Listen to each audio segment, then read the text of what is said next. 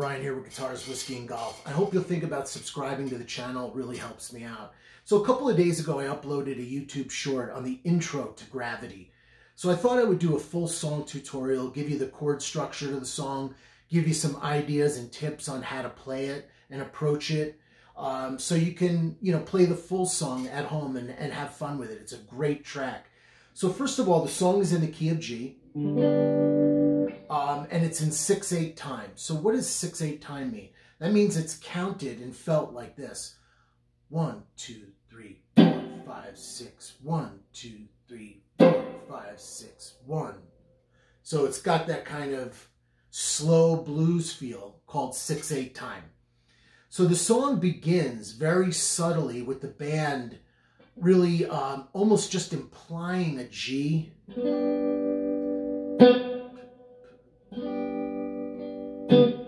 To C. It's very subtle. It's just setting the mood and setting up the intro where John Mayer does.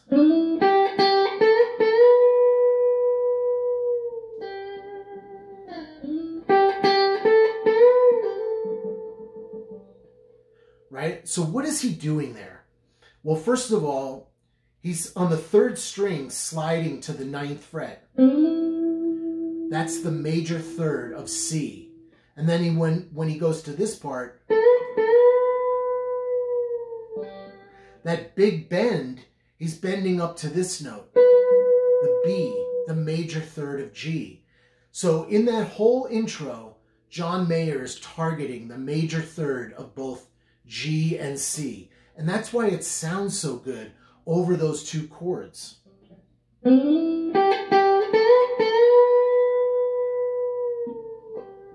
It sounds super sweet because he's targeting those key chord tones, which is really great. So he plays that, and then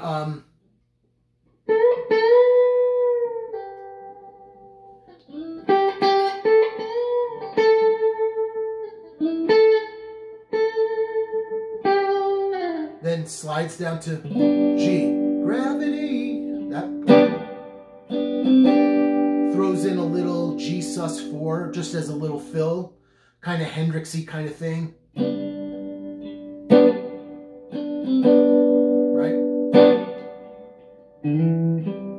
To the C. Now you could play a C like that. There's nothing wrong with that.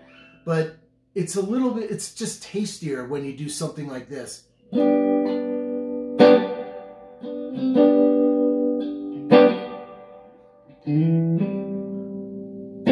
That sounds really good. So what is he doing there? Well, on the 5th string, 5th fret, sliding up to 7. Guess what that is? That's the major 3rd again of C.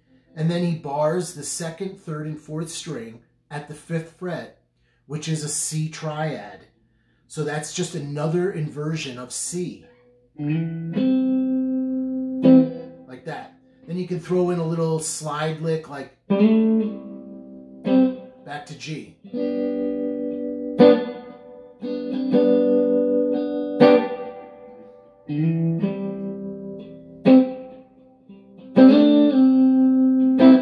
Then it goes to A minor 7.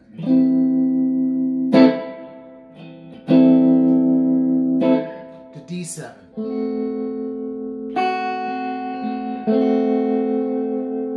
Arpeggiate through it, maybe give it a little strum. Then it goes to this B flat major 7. Or, technically I think on the chord chart it shows G minor over B flat, which is actually played like this.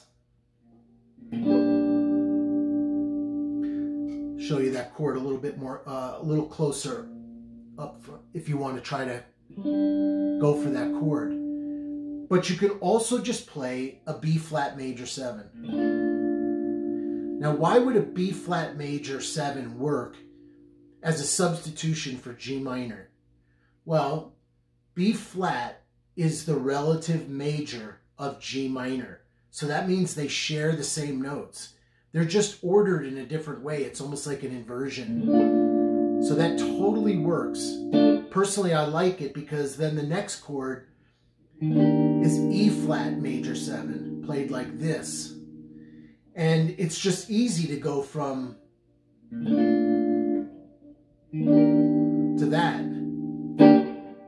And you can then, once you go to the E flat major 7, if you wanted to throw in a little melody,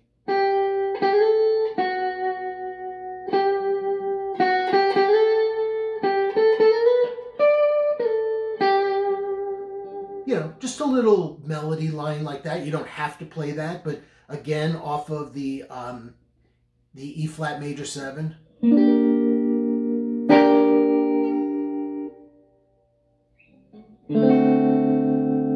You can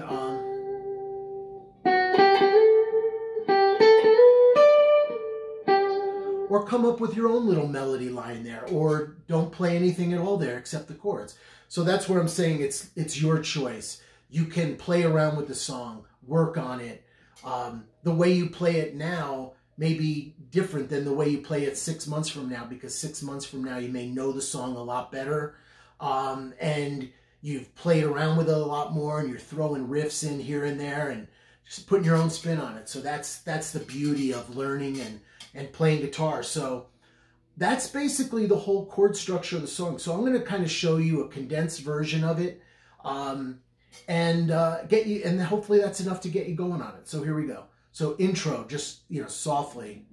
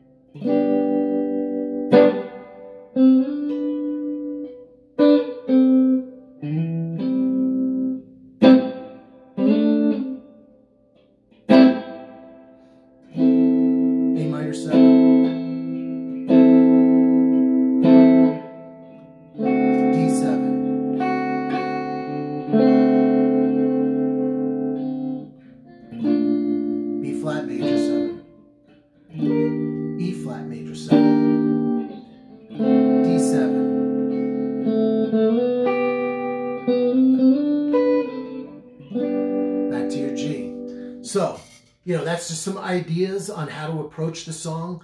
I hope it gives you some inspiration to pull that song out and start playing along to it. And don't forget to like, comment, and subscribe to Guitars, Whiskey, and Golf for more in-depth guitar tutorials like this, riff ideas. By the way, it's Guitars, Whiskey, and Golf because I do guitar stuff, but I also do whiskey reviews, cocktail lessons, and I'm super into golf. It's one of my huge passions. So occasionally I'll even upload tips on how to improve your golf game. So I hope you'll think about subscribing to the channel. Take care, everyone. Bye.